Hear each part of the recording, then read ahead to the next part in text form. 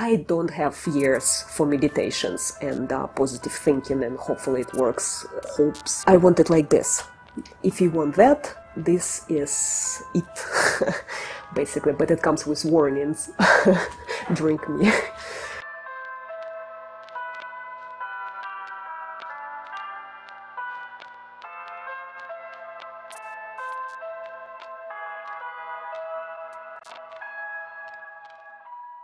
Let's state the obvious. Howdy. Are you afraid of the change? Do you believe in fate? Do you think a human is just an ant on the planet?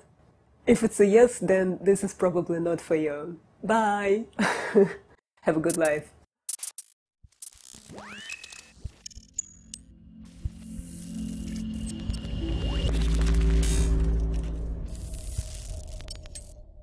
There are many ways to see the world. Each of us obviously has a unique, unrepeatable perspective, vision, which is based on personal experience, personal beliefs, knowledge, etc., etc. One of the ways to see the world is by separating objective from subjective.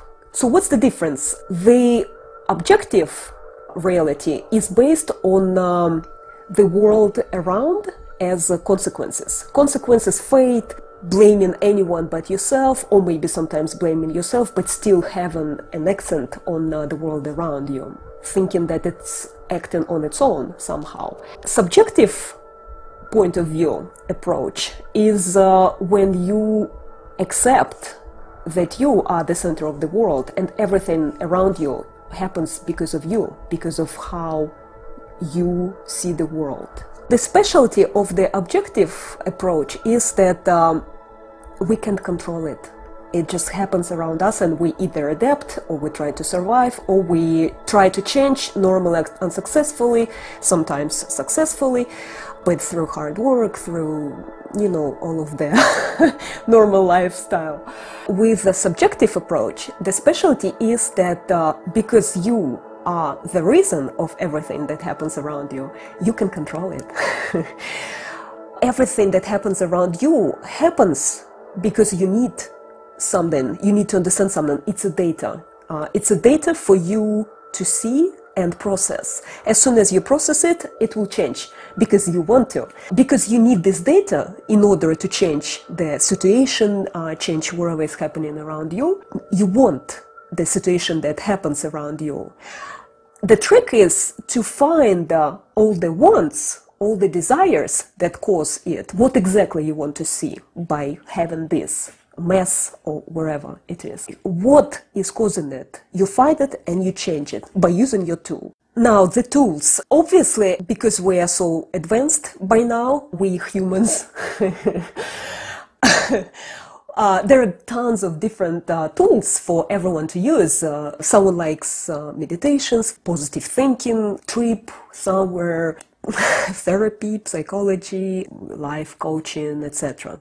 For me, that's too slow. Therefore, I made my own thing. I want like this.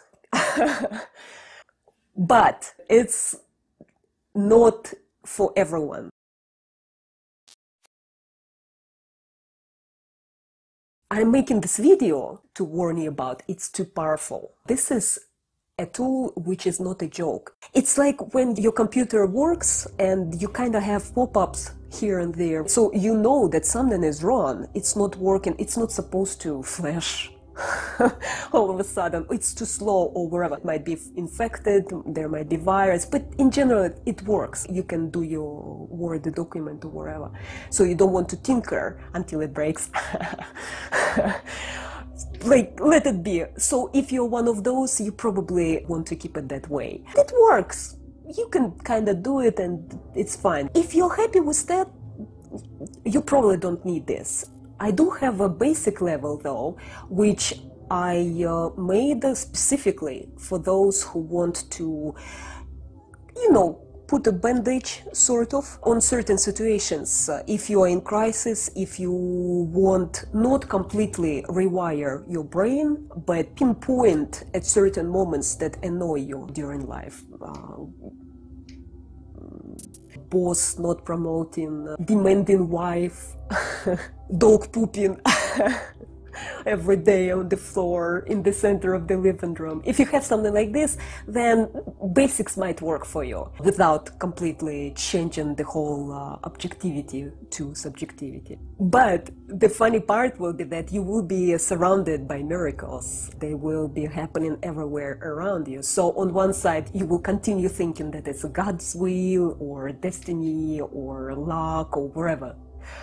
But another side of you, you will know that you've done something because you've been doing something. When you have a situation and then you do a bit within an hour, sometimes in 5 minutes, process it, fix it as I call, and then boom. You will have this sometimes, I kind of know, but I don't know, so. But it's fun. And basic level is also going to be a first step for those who will go advanced mode afterwards.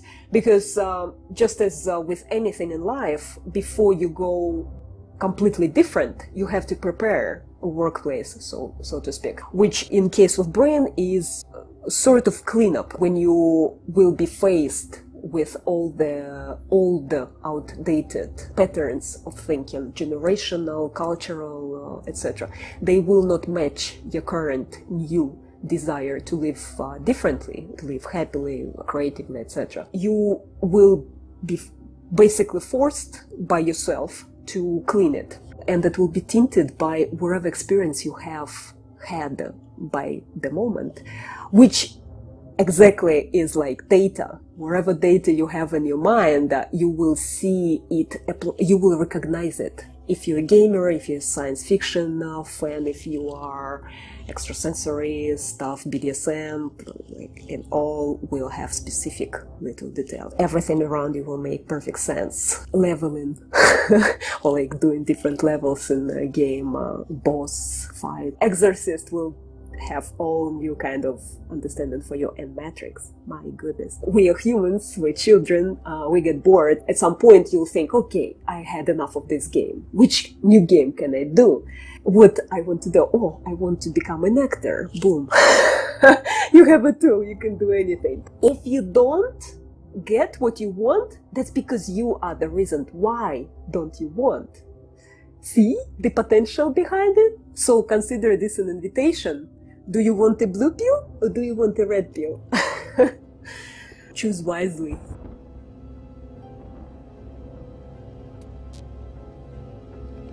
Remember, all I'm offering is the truth, nothing more.